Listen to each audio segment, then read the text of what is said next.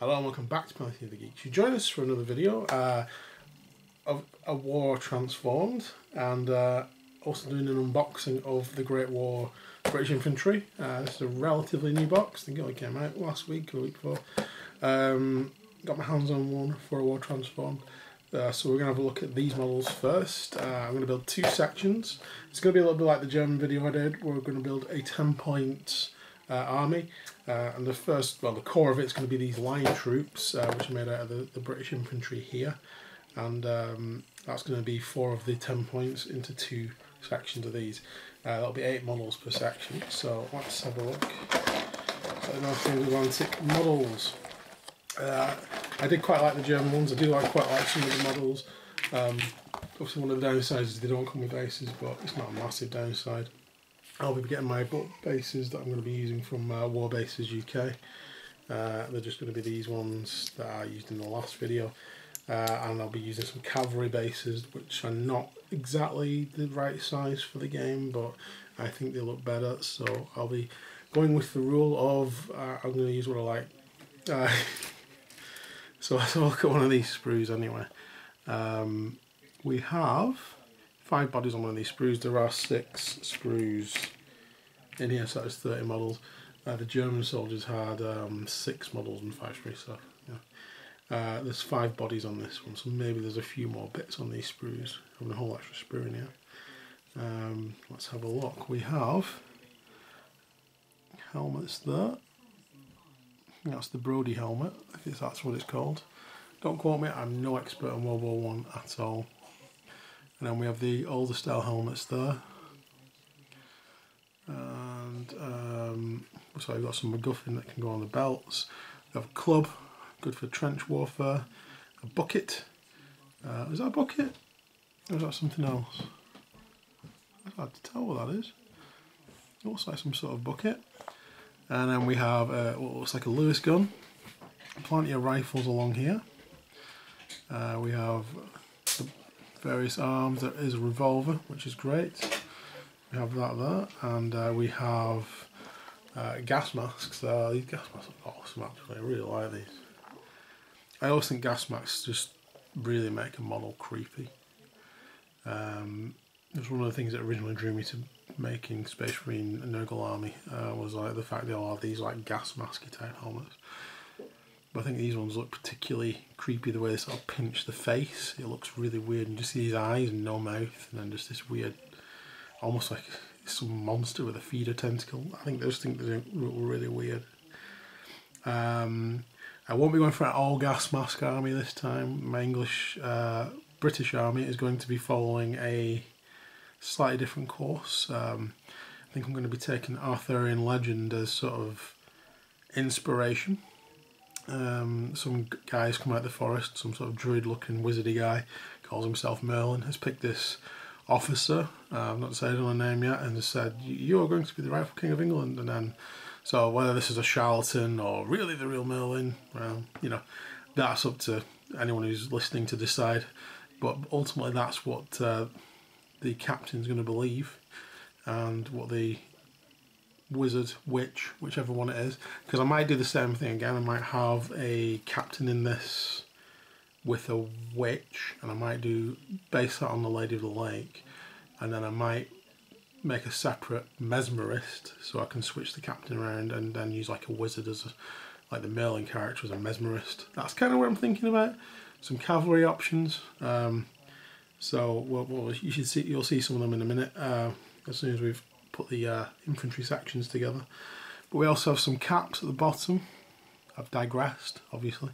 And these are covered helmets there. Then we have lots of packs there, and then we have the packs that go over the shoulders and hang on the stomach sort of area, sort of chest area. We have those there. So there's some cool options on here actually.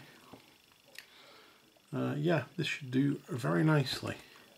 So let me cut some of these guys off the sprues and get started. Okay, so we'll look at some of the built models so far.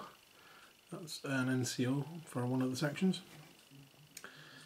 I've left the packs off him just to so he looks different basically, and I know which one's the unit leader. I've added on the backpack and the front pack on most of the others.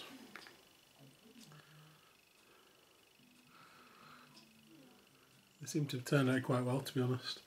They feel a bit more detailed in areas than the German ones. I think maybe because it's a newer kit. But they do look really nice. They do remind me of the bolt action British Expeditionary Force models that I've got for World War II. In a lot of ways, I think the kit's very similar. So that's the models off one sprue. I need to build some more. I'm going to add on some non-standard equipment because this is a fantasy game.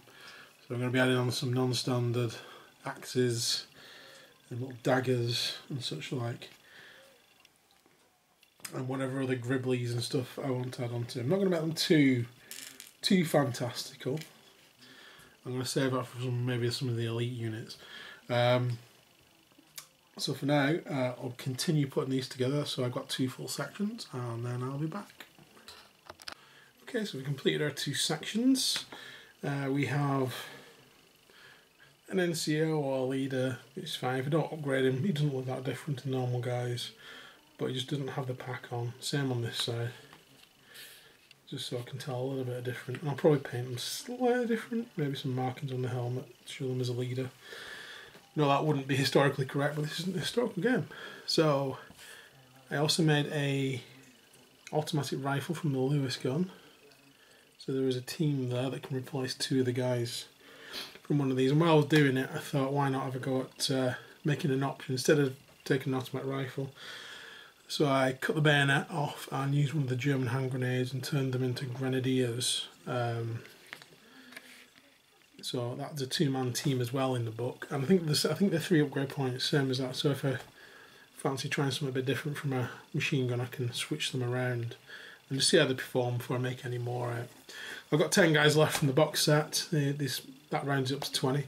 And while I was doing that, I thought I'd do the same with the Germans. So I made them a couple of pioneers to go with the German army with the obligatory gas masks. There we go. Just some STL gas masks that I've printed. Exactly the same as the plastic ones because they're from Wargames Atlantic.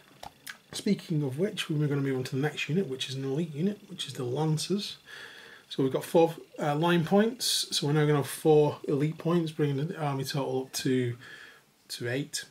For that, we're going to use these, if you might have seen them off on the camera there. So these are horses from Wargames Atlantic. These are the Polish Lancers set, the World War II one.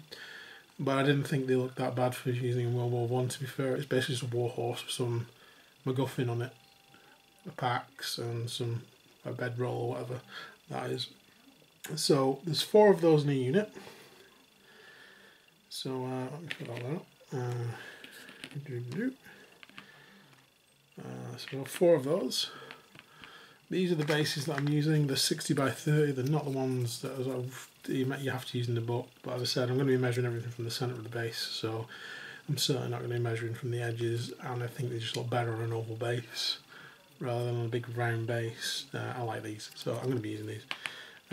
There's enough meat on there to balance that once the rider's on. So I do have some printed off Polish riders. Here we go, that's what they look like. And they're pretty good. I was going to use them and just paint them in British colours. I mean, again, at 28mm, you can barely tell the difference. There might be some equipment differences, but that's basically it. But I want to go for a more Arthurian-esque theme with this. So I found myself some knights on my mini factory. So we've got some knightly legs and knightly bodies. On that we also have, in my box of tricks, some actual lances. And we also have some shields.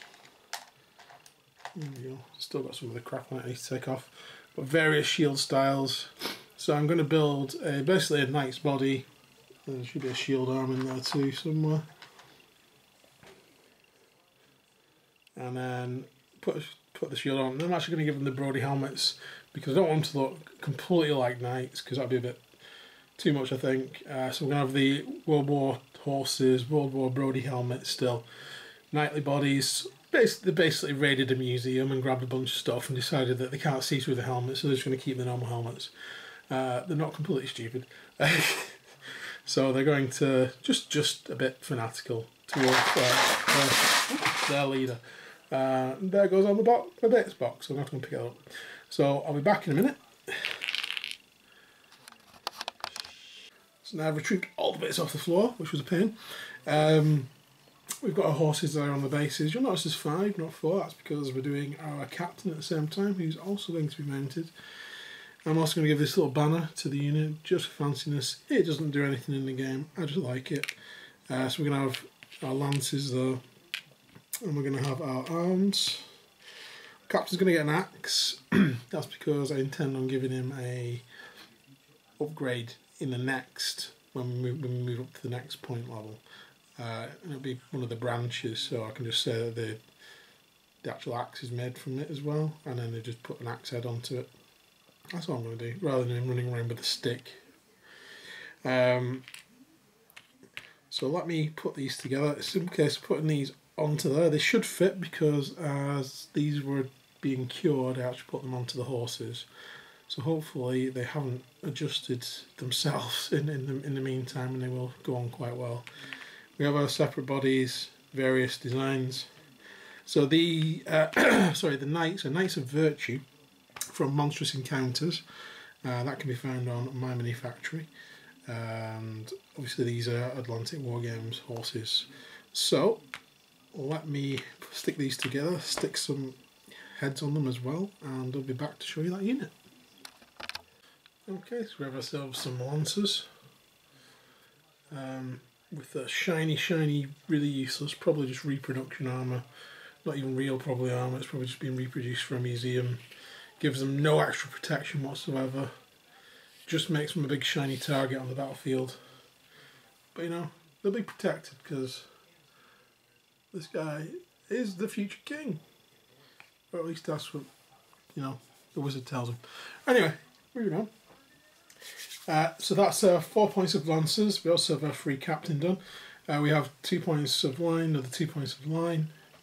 We have 2 points left in our 10-point army. We're going to spend that on cannonade. That's why there's a big base here. And we're going to make ourselves a mortar, a trench mortar. So again, I've 3D printed this. So now we need to locate it. That's the first thing.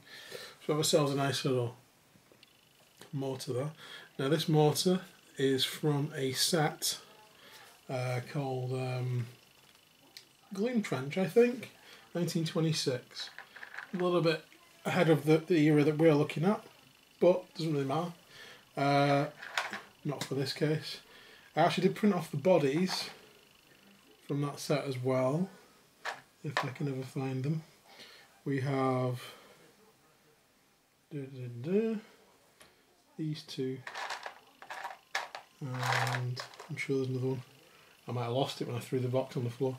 Just have a quick look at these bodies. They're quite bulky compared to our other bodies. However, I don't think they're overly different. I was going to use some of these. So these are the Bulldogs bodies. This is an STL gown from Wargames Atlantic. This one isn't. This is from Gloom Trench, again on My Mini Factory. I think I'm going to use these. The only reason I wasn't going to use these is because they're quite bulky. Like now, I'm not a big fan of the heads that come with these. So again, I'll do a head swap like I've done with the cavalry. But I am liking them now more now that I've printed them off. I kind of wish I'd printed the heads off as well, because I might have liked them more after we'd printed off. But I want to keep sort of a theme in the army, so at least give them the same sort of helmets, so they don't look completely alien. So I'm going to see if I can find this third guy. and then I'll be back. So,